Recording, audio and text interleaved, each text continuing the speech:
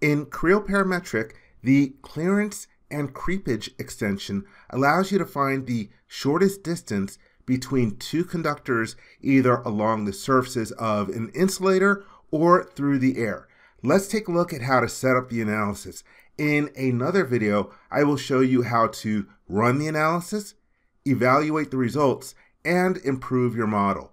Here I have an assembly open. This is a standard PTC demo dataset, just want to mention that. To get into CCX, the Clearance and Creepage Extension, you'll go to the Analysis tab, and here we have the icon for Clearance and Creepage Analysis. Be aware that you're going to need the license for this module.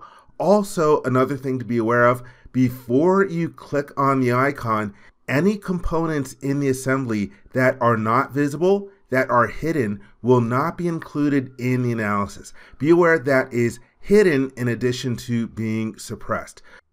Hey everyone, I just wanted to interrupt the video for a moment because after recording, I realized that I did not provide a good enough explanation of the difference between creepage and clearance before getting into the different setup steps. So creepage is the shortest distance between two conductors along the surface of an insulator. So for example, we have the conductors over here and the conductors over here. The shortest distance would be measured along this particular surface, which is an insulator. Whereas the clearance is the shortest distance between the two conductors measured in the air. And in this particular situation, the conductors would have the shortest distance between here through the air. And also another advantage of using CCX for the analysis is that you can set up your different values for the groove width in order to figure out whether there is a potential for a short circuit through the air. And this is a tool that I wish that I had when I was working on UAVs, and we had a lot of high and low power wires that were running near each other. So let's get into it. I will click on the Clearance and Creepage Analysis icon. Here we have a dialog box that opens up. Just to make more space on the screen, I am going to turn off the display of the navigator, which takes away the model tree. And here you can see the Clearance and Creepage Analysis dialog box. First, if you go to the menu drop-down menu, here we have an options command, and this is where you can set up some different defaults. For example, in a moment, I'll talk about the CTI parameter, and this is something that's necessary in order to perform the different calculations. You're going to need this parameter called CTI, and you can get it from either a part model or you can define it here in the assembly.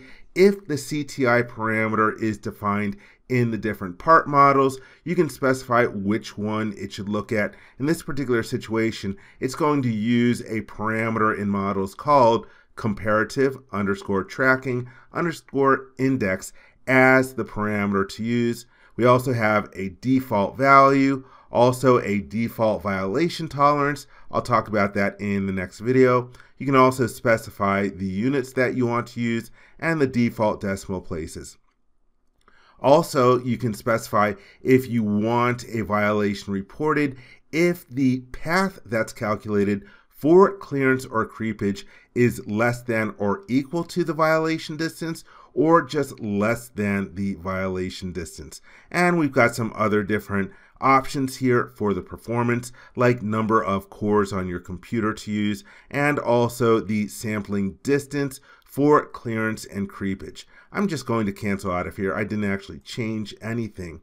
Now let's take a look at setting up the metadata. And in this video, we will take a look at the Metadata tab and also the Electric Nets tab. In the next video, we will go through analysis and results. So here we are on the Metadata tab. So each one of your components is going to need a parameter for CTI, which is that Comparative Tracking Index. And if CTI is a value of 0, that means that the component is a conductor. It can allow electricity to flow through it.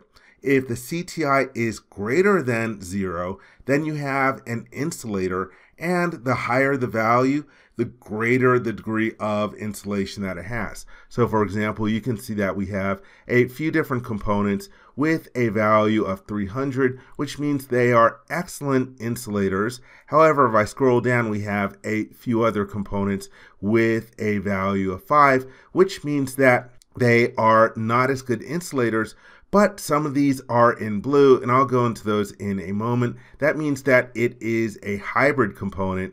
In other words, it's got material in it that is conductive and material that is insulated. Let's go back up in the list over here.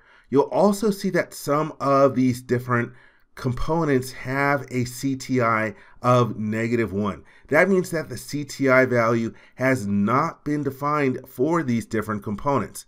I'm going to check this box here to show parts with undefined CTI values only. You'll notice that the graphics area ended up just showing those different components, plus the list also reduced down. So there are 4 different components that do not have a CTI value. All these components are made out of metal. They are actually conductors. So I'm going to change the CTI value for these different parts to 0, and as I punch in the number, since I have this box checked, it is removing it from the list, plus also turning off its display in the graphics area.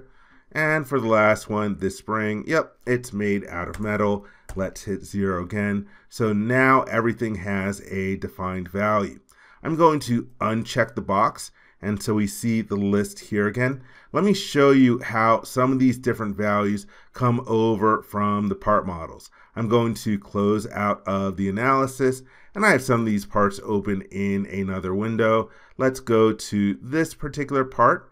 If I now go to my parameters dialog box, which you can get to from the model intent overflow menu, if I scroll down in the list here, there we have it. There is a parameter defined in the part model for the Comparative Tracking Index. It's got the same name that is defined in the options dialog box, and here is the value of 300.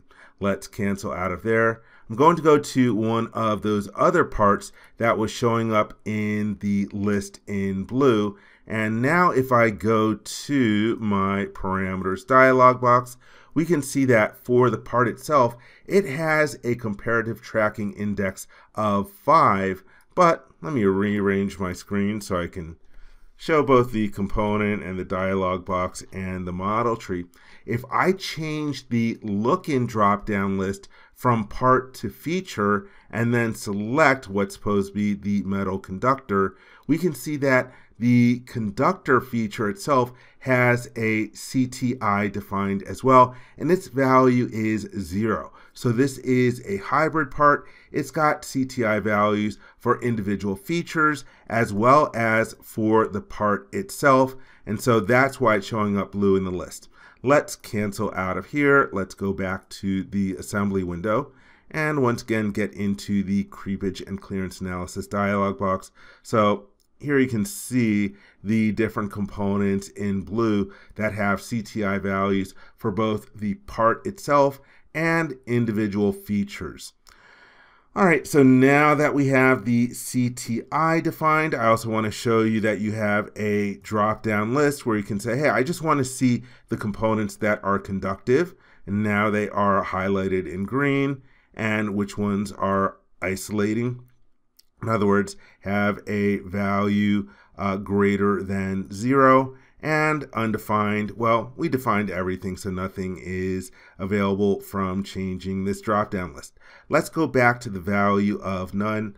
Also, I had mentioned that you can override the individual values. So for example, this one comes from the part. If I plug in a different value for the CTI here in the assembly, you've got a couple of icons that can say, hey, let's write this CTI value that we overrode to the part model, or we could restore the CTI value from the part model into our analysis dialog box here. All right, that's good for that. I will go into cemented components at the end of this video. Also, you could specify any components that you want to exclude from the analysis. But we've set up everything for our metadata, which again mainly involves defining that comparative tracking index. So now I can choose to apply the metadata. By the way, if I go to the Electric Nets tab, you'll notice that everything is grayed out until I apply the metadata. And when you apply the metadata, this actually creates the mesh that's necessary in order to perform the analysis. So let's go to apply the metadata. And in this particular situation, it found these different nets in the model. And a net is any group of conductive components. And right now, they are all listed under potential free. In other words, there's no electrical potential or voltage being applied to any of these different nets. So for example, if I click on net 1, we can see, okay, these are these set of electrically related components that can conduct. Let's go to net 2. All right, it's that one over there. Here we have net 3. It's these different components. Then we have net 4, which looks like a fastener combination. Net 5 is a collection of a couple of other different components. Looks like a washer and a fastener over on the other side, and then this one individual component for the spring. So let's say which one of these are going to have current going through this. So for having current going through it, net 1, yep, I definitely want this to have potential. So let's right click and choose set potential. Let's go to net 2. This one is also going to have voltage going through it. And then net 3, this one's going to be connected to our ground. So I will right click and choose set grounded. And by the way, you can see also from in here, you have the ability to rename those different components or show the content. But for these other ones, net 4, net 5, and spring, they're not going to have current going through them. So they are potential free, even though they are groups of conductive components. Now, if you're separating these out into potential free and potential and grounded, you could also choose to reset all nets so that everything goes back to being listed underneath potential free. Also, there's an option to import the nets from a spreadsheet if that's how you set it up, but we're not going to cover that in this video. And here we have for net 1 and net 2, we're running this at a voltage of 220 volts. Let's see, another option that you have down here is the ability to auto merge distance. In other words, you could specify a distance value, and if the different nets that are found in here are within that merge distance, they'll be put together into the same net together.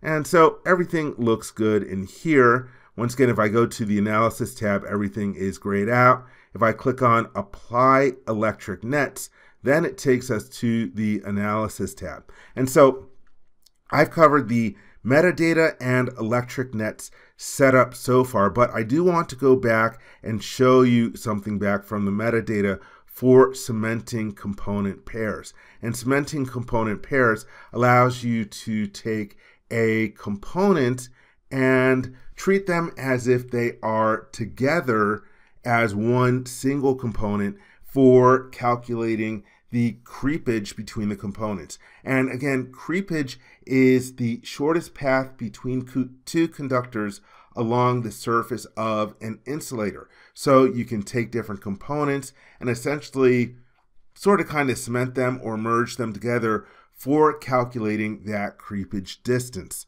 Let's click close out of here, and I'm going to bring back some of the different components and some features that we have suppressed.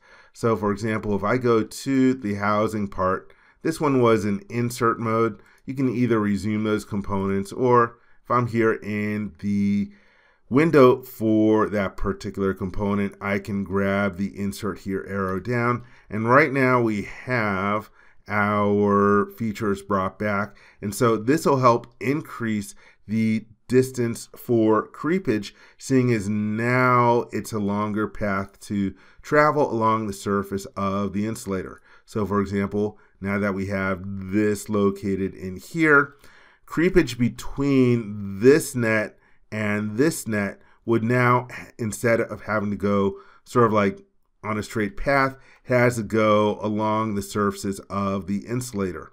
Let's go back to the model tree, and I am going to resume the component down at the bottom. So here we have another guard component, and by putting this component in here, it increases the creepage distance between this net over here and that net over there, except that it can still travel along this particular surface. By cementing the components, it'll have to travel along this surface and then go along this surface and then that small thin surface over here and then this surface. So let's go back to our creepage and clearance analysis. We have all our values in here. Oh wait, looks like the guard doesn't have a value set up. Hey, this is supposed to be an insulator. Let's give it a high value like 300. Let's see if anything is undefined. Nope, we have everything. Now in order to cement those components together, I can click on Insert New Cementation and then pick this part, hold down the Control key, and then pick this part over here, and then middle mouse button. And so now the housing and the guard are cemented together, so they're acting as a single component in terms of the surfaces acting as an insulator. And once again, we can apply the metadata. We have to remesh.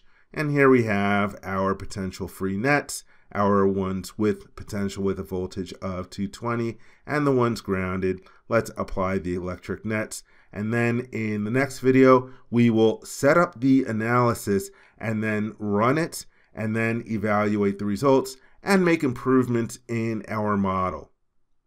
I hope you enjoyed this video. For more information, please visit www.creowindshield.com. If you learned something from this video, please give it a thumbs up. And if you like this video, please click the subscribe button and ring the bell to be informed when new videos are uploaded. Thank you very much.